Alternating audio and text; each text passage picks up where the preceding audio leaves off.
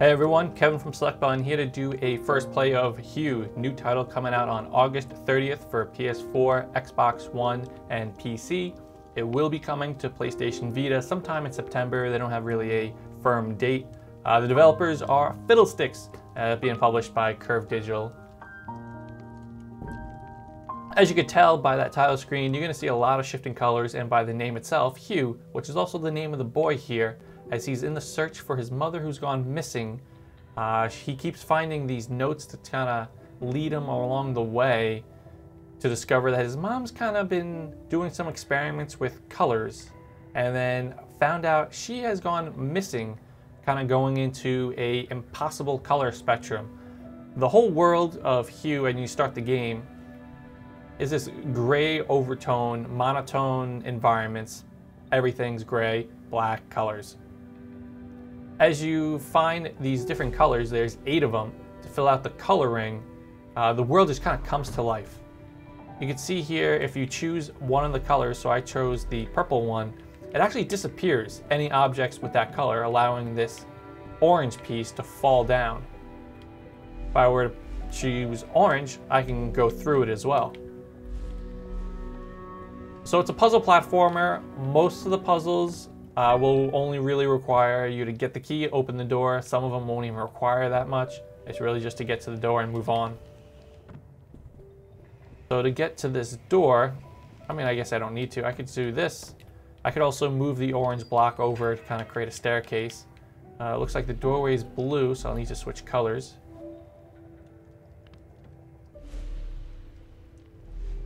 One thing you should note when you're going through a puzzle is it'll start you in a certain color. It may hide something very integral to the solving the puzzle, so you may want to switch the color right away, just kind of see what's going on.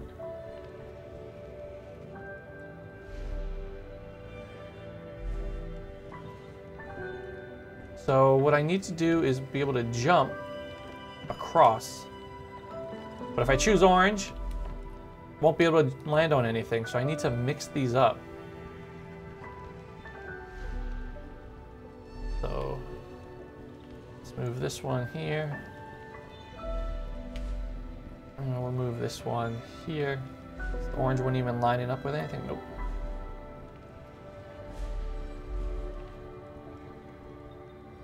Okay, that should work. I'm gonna turn orange off. Mid jump, switch this. You could, ooh, I chose the wrong color. Let's try that again. Orange. Okay, when you hide. For some reason I keep choosing purple. Oh, can't get my colors right.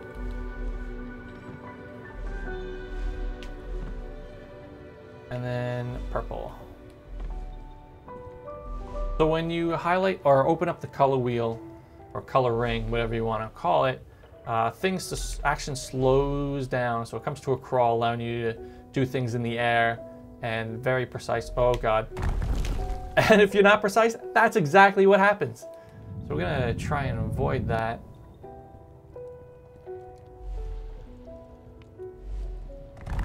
Push here. Making sure we're choosing the right colors. Otherwise we got these spikes. Ooh, that would have been bad.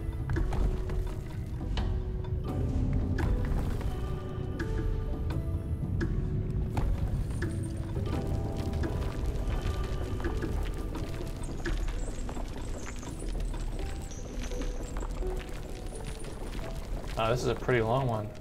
There are no checkpoints, so if I screw up here, I will need to start over from the beginning. Beginning of this puzzle, not the series of puzzles for each color. So you'll go through the game collecting all 8 of the colors to fill out the color ring, and they have their own different types of puzzles that you'll find. More advanced ones in the end will have things like lasers and splashing colors that will change any box that comes in contact with it to a different color. Uh-oh. Okay, so I need to get over here. Hit purple, we're dead. So let's go blue again.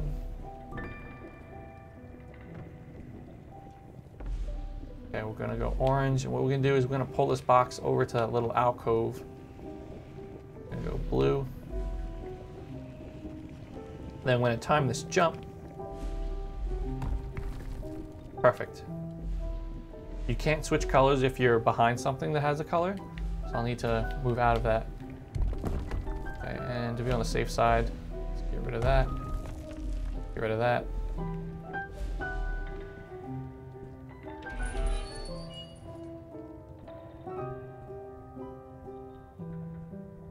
A lot of the objects in the background are interactive.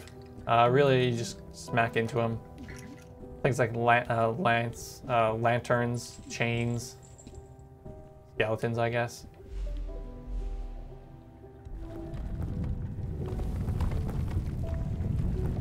Okay. Orange.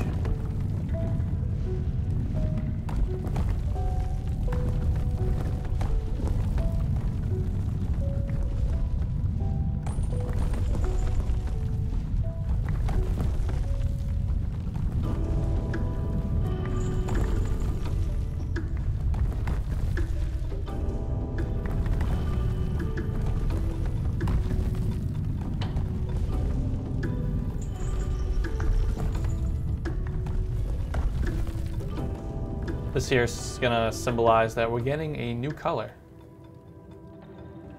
I'm not sure how many puzzles was that. Maybe five or six, perhaps, for each of the colors that you collect. So maybe 40 or 50 puzzles in the game.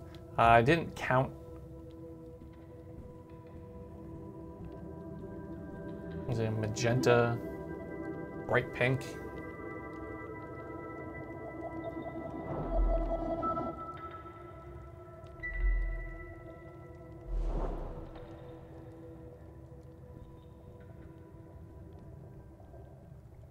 Maybe I'll do one or two, maybe three of these new puzzles. I don't want to show off too much and give it away. What you will find is these notes from your mom. I don't remember much after that day on the grass. It kind of briefly goes through the storyline about the perception of reality and what it means for these colors, and maybe everyone in the world knows the sky is blue, but maybe everyone just sees gray and just different shades of gray. This work we were doing together, it didn't feel much like work anymore. So this one's a yellow. These beakers, there are 28 for you to collect. You can collect a good handful, maybe a bit more on your first playthrough, but you'll need to run through the game a second time to collect them all, because you see there it needs the yellow color, and we don't have the yellow color. So after you beat the game, you can just kind of warp around the map to the different puzzle sections, and it gives you an idea of, you know, I have 1 of 4 in this waterfall area of the beakers to collect. I don't think there's anything tied to it besides getting a trophy.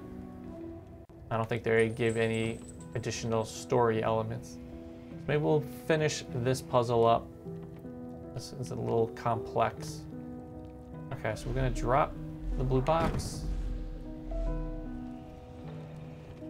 Let's go on the other side so we can push it.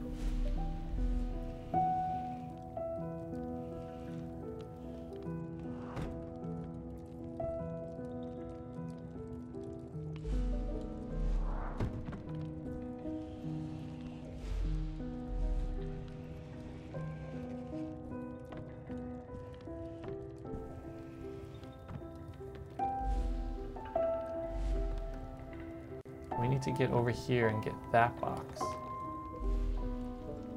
We'll grab this one, kind of bring it through the gap, and it should allow us to grab the new pink colored box.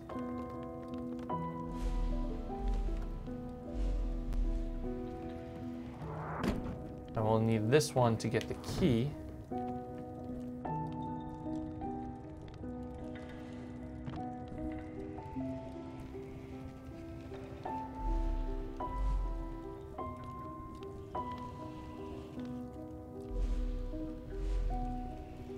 To get to that side. I always jump up the ladders, kind of a habit, just to make things go quicker. I don't really always pay attention to those spikes on top, which will end your run. Okay, so we're gonna Push it this way? No. You have to be on the other side of it, don't we? Okay, so we turn off Aqua. Jump up. Get the key.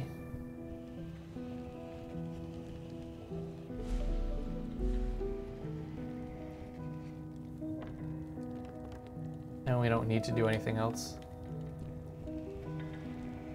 This one wasn't actually so bad. I didn't find any of the puzzles excruciating challenging, or hard or difficult. Probably spent maybe a half hour at most on a single puzzle that stumped me. And I found just taking a break from the game was probably the best idea. As you know, instantly the first time out when I came back, I solved it. Okay, so we're gonna have to jump. I would like jump to be on like one of the shoulder buttons. So that's a complaint I had with the game. So use X to jump and the right stick to pull up the color wheel. At times, I feel like it would be a little bit more precise if I was able to use the shoulder button instead of taking my finger off. I can't go that way. Off the right stick and kind of hitting the face buttons. Let's turn orange off, and there we go. And blue.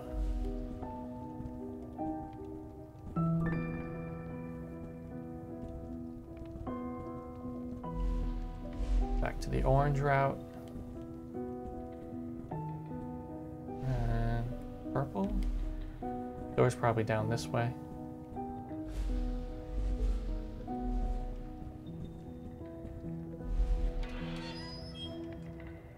Okay, so this will be the last puzzle. This is a good place to leave off. What we need to do is get that top square or crate.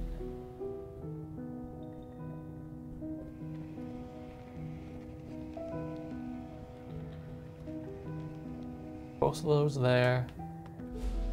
Turn on this color. Jumping's not pressure sensitive. You're always going to jump this high. So you don't have to worry about lightly tapping the button or anything.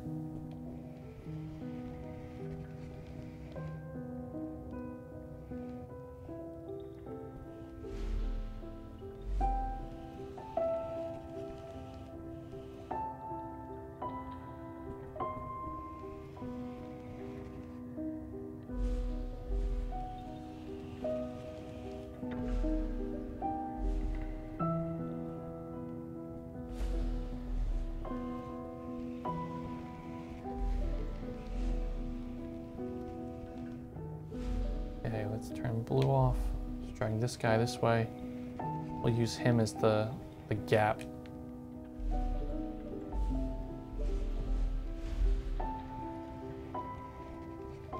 There we go.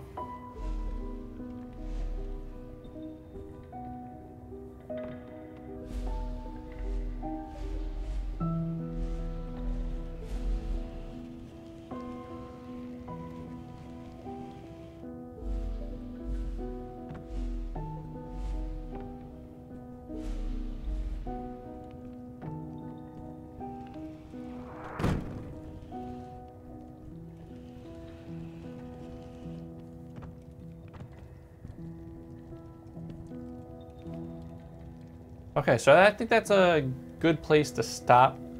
Like I said, I don't want to give away the solutions to, half the puzzles in the game. That'll just be ridiculous. The game's pretty fun. I enjoyed the layout for the puzzles and definitely the style of the visuals. I mean, it's a unique way to take on the game, take on the genre, as you kind of have to keep mixing the puzzles. The later puzzles, probably the second half of the game, gets really complex, and you have to do a lot of mid-air switches and back and forths, and riding skulls, upwards after jumping on top of them. So it does add a lot to the game. As I said, it comes out next week, next Tuesday, $14.99 on all platforms. Not yet on Vita, as that will be a later release.